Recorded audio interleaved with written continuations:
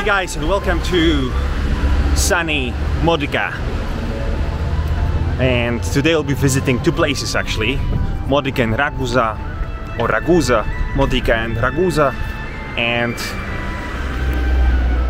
my bus departed at 8 AM from Catania, and I was at, I think around 10, I was in Ragusa, but I decided to go to Modica because there aren't that many buses in the afternoon. I wanted to visit these two beautiful towns. So we are now in Modica, beautiful town full of Baroque architecture. And then we'll travel together to Ragusa. At least that's the plan. I've already checked the timetable, so it is possible, it is doable to cover these two places within 7 hours. Anyways, I hope we enjoy this adventure, and as always, we'll learn something together. See you soon. Nestled in the heart of Sicily, Modica boasts a rich history that spans millennia. Founded by the Sicily people in the 7th century BC, the city has been shaped by the successive influences of Greek, Roman, Arab civilizations. Throughout the centuries, Modica evolved into a cultural and economic hub, with architectural marvels like the Cathedral of Saint George and the Church of Saint Peter, standing as testament to its enduring legacy. The city thrived during the Middle Ages, gaining prominence as a flourishing center of trade. In 1693, a devastating earthquake struck the region, leading to a period of reconstruction that birthed the distinctive Sicilian Baroque architecture seen in Modica today. Modica chocolate has gained fame and acclaim for its unique characteristics and traditional artisanal production methods. What sets Modica chocolate apart is its adherence to an ancient Aztec recipe. Introduced to Sicily by the Spanish during the 16th century, the distinctive grainy texture and intense flavor of Modica chocolate result from a process that avoids the use of cocoa butter and includes cold processing, maintaining the granular structure of sugar. Pretty good. Corso Umberto. The main thoroughfare waves through the heart of Modica, offering a glimpse into local life. This bustling street, named after King Umberto I, serves as a vibrant hub where history, culture and commerce intersect. Many of Modica's main sites are conveniently located along this iconic street, making it a must visit for any explorer.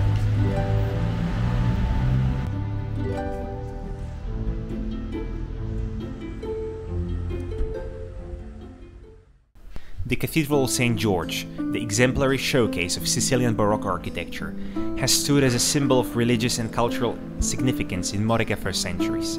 Originally established in the medieval period, the cathedral underwent extensive reconstruction following the seismic events of 1693, emerging as the majestic structures we see today. The Baroque facade, adorned with intricate details, was completed in the early 18th century, becoming a testament to the resilience of Modica's community. Stepping inside, visitors are greeted by a collection of notable religious artworks that trace the evolution of artistic styles over the years. The cathedral houses masterpieces by renowned Sicilian painter Mario Migniti, adding a layer of historical and artistic richness to the sacred space. For those eager to explore beyond the artistic treasures, a unique experience awaits for a small fee. Climbing the Campanile, the cathedral's bell tower, offers a breathtaking panorama of Modica. From this vantage point, visitors can admire the city's picturesque landscape, providing a stunning perspective on the architectural wonders and natural beauty that define the region.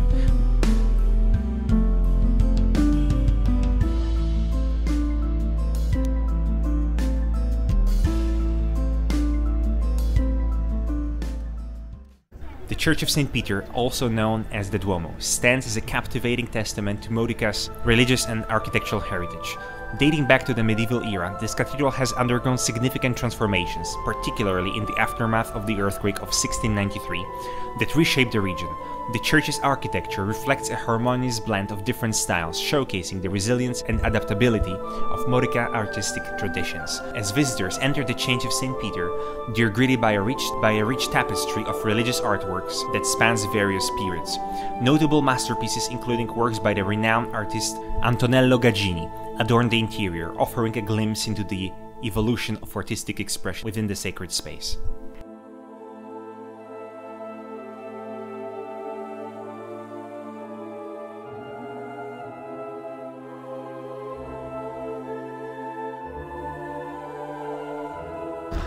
So guys, welcome to Ragusa. We're in Ragusa. I'm currently walking to the... Oh, Ragusa, by the way, is divided into two parts, the old town and the new town. So I'm currently going to the new town. There's a very beautiful cathedral. First we'll see the new town and then we'll go to the old town. That's the plan. I remember that it was a bit of climbing, so hopefully we'll be able to visit all the places. My bus is departing at 5 and I already bought the ticket because apparently when you buy andata e ritorno, it's much cheaper. Anyways, let's see what Ragusa has to offer. And also, I hope we'll learn something together, visit many beautiful places, and you'll enjoy it. So see you soon. Inhabited by ancient Sicilian tribes in the 3rd millennium BC, the city of Ragusa traces its roots to the establishment of Ibla area by Greek settlers in the 7th century BC. Throughout the medieval and Renaissance periods, Ragusa witnessed a series of conquests, including the Arab rule in 848, renaming the city Ragusa, and Norman capture in 1091, bringing stability and fostering growth in the 14th century as a key trade and commerce hub. However, the devastating earthquake of 1693 led to extensive reconstruction, transforming Ragusa into a Baroque masterpiece from 1693 to 1738. Under Bourbon rule in 1812, Ragusa became part of the Kingdom of Sicily. The 20th century brought wartime challenges, as Ragusa faced bombings during the World War II in 1943. Post-war, in 1946, Italy became a republic, and Sicily gained autonomy within the Italian Republic. Today, Ragusa stands as a vital cultural and historical center in Sicily, celebrated for its meticulously preserved Baroque architecture and renowned culinary traditions. Ragusa is divided into two parts, Ragusa Superiore, Upper Ragusa, and Ragusa Ibla. Ragusa Ibla is the older, lower part of the city, characterized by narrow streets, historic buildings, and Baroque architecture. Ragusa Superiore, on the other hand, is more modern, upper part of the city. The two areas are connected by bridges and staircases, and together they form a unique and picturesque urban landscape. The Cathedral of Saint George is a magnificent Baroque masterpiece with a rich and enduring history.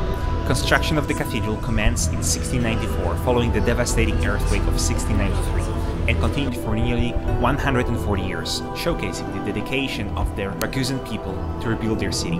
Renowned architect Rosario Gagliardi played a pivotal role in shaping the cathedral's grandeur. The facade is a testament to Baroque opulence, adorned with columns, statues, and a central rose window. Inside, the Latin cross plan features a nave and side chapels, with notable works of art by Sicilian artists such as Olivio Sozzi adorning the walls. The cathedral's interior also houses significant relics and artifacts, adding to its religious and historical significance. The Cathedral di San Giovanni Battista stands as a symbol of resilience, architectural excellence, and cultural richness in the heart of Ragusa. A block from the cathedral on Corso Italia, there is a square named after the socialist politician Giacomo Matteotti. In 1924, as a result of a fraud during the parliamentary elections, Mussolini's party came to power. Matteotti twice spoke in parliament with revelations of fraud, after which he was killed by fascist militants. The square is dominated by the state post office building, Palazzo delle Poste, with a majestic facade of hewn stone, decorated with 9 marble statues. It was a typical example of Mussolini-era imperial architecture. The initiator was Filippo Pennavaria, a Ragusa-born deputy minister of post. The building has the status of a Sicilian cultural heritage. That building behind my back is from 1938, so from the fascist era. It's yet another example of fascist architecture. I've seen one in Palermo, like every major city, every town sometimes has one example. The church's origin date back to the 13th century, making it one of Ragusa's oldest religious sites. Originally built as a small chapel, it underwent substantial renovations in the 18th century, evolving into the Baroque structure seen today. Architect Rosario Gagliardi, known for his contributions to Sicilian Baroque architecture, played a role in the church's redesign during this period. The interior boasts a stunning display of Baroque decoration, featuring ornate altars, frescoes and sculptures. During my visit I had the privilege of being shown around by dedicated volunteers whose passion and knowledge illuminated the historical and artistic significance of the Church of Santa Maria delle Scale. Thanks a bunch for making my visit super cool and memorable. Your passion and knowledge totally rocked. Cheers for sharing all the interesting stuff about the amazing place. What a nice surprise, guys. This church behind me, literally it's on your way if you're going from this new Ragusa to Ragusa Ibla. I met a very nice crowd of young people and they showed me around the church. That was very informative, in English, very interesting. And I also climbed the Campanile, the tower. Very good, I learned a lot already. And hopefully I'll be able to show you the church, how it looks inside, and say a few words about its history. And now I'm going to Ragusa Ibla, so the old Ragusa, and it seems that I'll have to climb. But look at these views, Jesus Christ. Look at the views. Absolutely amazing. The church's origins can be traced back to the late 18th century, when construction began under the guidance of architect Rosario Gagliardi. However, it wasn't until 1775 that the church was consecrated. Inside the Duomo di San Giorgio, visitors are treated to a wealth of artistic treasures. The interior features intricate stuccos, frescoes and sculptures, contributing to the overall opulence of the church. The high altar is dedicated to Saint George, the patron saint of Ragusa. In the realm of cinema, the Duomo di San Giorgio has served as a captivating backdrop for several notable films. One of the most renowned is the Italian television series Inspector Montalbano, based on the detective novels by Andrea Camilleri. The Duomo di San Giorgio's stunning architecture and historic ambience have made it a favorite location for filmmakers seeking to capture the essence of Sicily.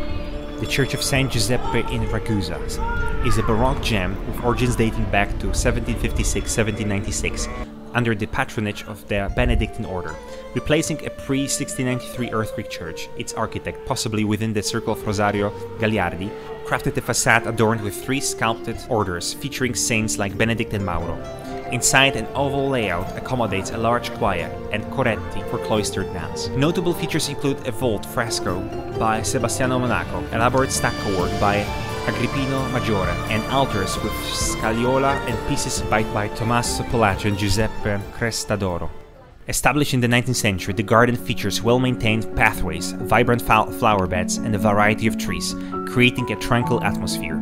Giardino Ibleo offers panoramic views of the surrounding landscape, including the historic center of Ragusa Ibla.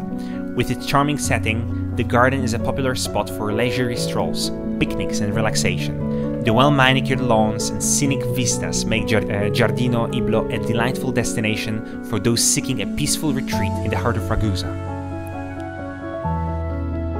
The Church of St. James the Apostle stands as a splendid example of Baroque architecture in Ragusa, with origins dating back to the 18th century. Constructed in the circle of renowned architect Rosario Gagliardi, the church's facade showcases intricate details and sculptures characteristic of the Sicilian Baroque style. Consecrated in the 18th century, the interior boasts an altar adorned with ornate decorations and frescoes, contributing to the overall aesthetic richness. Magazzini di Palazzo Donnafugata is a delightful restaurant known for its fantastic pizza and refreshing Aperol spritz. The restaurant, situated near Palazzo Donnafugata, offers a charming dining experience, with many tables available outside. So guys, the adventure has come to an end. Ooh.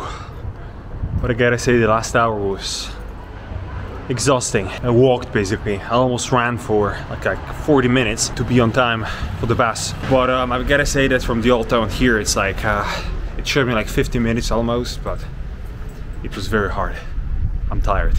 But I hope you enjoyed it, and probably in a moment you'll hear my final commentary. Until next time. Cost: Catania Ragusa, 860, 1 hour 55 minutes, Etna Trasporti. Ragusa Modica, €2.25, around 30 minutes. Pizza plus Aperol Spritz, 17 euros. What can we learn? Exploring Ragusa and Modica in Sicily unveils a rich artistic heritage, from Baroque architecture and religious art to traditional craftsmanship and vibrant contemporary scenes.